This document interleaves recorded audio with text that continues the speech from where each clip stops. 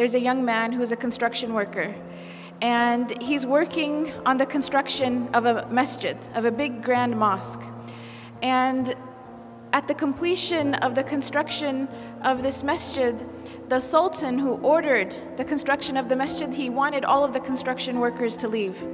And the reason is because his daughter had asked him, this is the princess, the sultan's daughter, she made a special request that after the construction of this big, beautiful, grand masjid is finished, she wanted to be the first one to go into that masjid and pray 2 rak'ahs in the musalla with no one else there.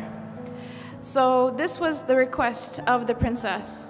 So the masjid is finished, the construction workers leave, and this one construction worker, he was falling behind, he was late, and he didn't realize that everyone else had already left, and they had allowed the princess into the masjid to go pray. So as he's leaving, he catches a glimpse of the princess inside the musalla of the masjid praying 2 rak'ahs of nafl. And the scene was just so incredible to him. It was such an amazing scene. And he basically just fell in love with the princess. It was just a very beautiful image to him, and he fell in love with her. And it became more than that. He became infatuated with her. So when he came home, he told his mother about what had happened, and he said, "You have to go to the sultan and ask for the princess's hand in marriage." And the mother said, "I can't do that. You're a construction worker. No one's like, the sultan's not going to have his daughter marry you." But this construction worker became infatuated. He couldn't work, he couldn't think, he couldn't eat, he couldn't sleep. He was just in a miserable state. And the mother, out of fearing for her son and his well-being, she realized that if she doesn't do something, he may die because he's refusing food and water at this point. So she goes to the palace and she asks to speak to the sultan, and the guards, they turn her away. And she insists and she says, "My son is going to die. I have to talk to the sultan." So finally, they let her talk to the sultan. And she mentions the story to the sultan, and the sultan asks that she come back with the construction worker.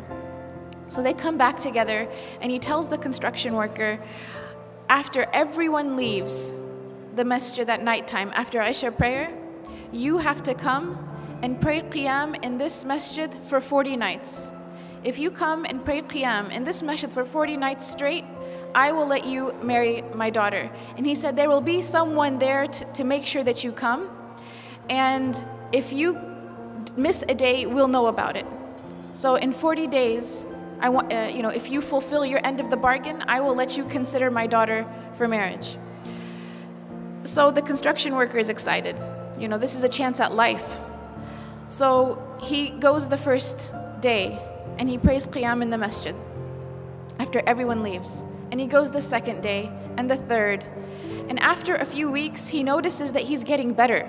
He's eating again, he's drinking again. He cares about life again.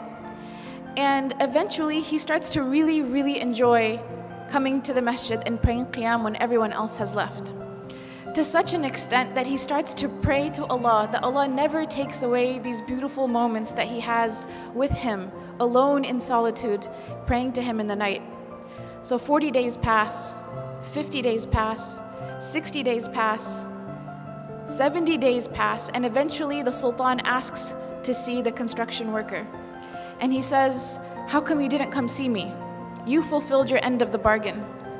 You prayed all 40 nights. We saw that you prayed. How come you didn't come and see me?" And the construction worker turns to the sultan and he says, "Before I saw your daughter, my heart was empty. And the first thing of beauty that my heart was exposed to was your daughter. And that's why it grabbed onto that experience. But then after I started praying in the masjid for 40 nights, my heart witnessed a beauty that was much greater than her. My heart witnessed a beauty that it has never felt before." And he tells the sultan, he goes on to say, "Thank you so much for offering me your daughter to consider, but I am happy where I am and I am in no need of her." And he goes on his way. And he doesn't marry the princess because he had found a love and a beauty and a happiness that was much greater than just seeing the princess that one time. And this was the love of Allah subhanahu wa ta'ala. This is the beauty of a close relationship with Allah subhanahu wa ta'ala. This is something that only the one who has experienced it can really talk about it. Or can, and even if they were to try to talk about it, it doesn't do it justice.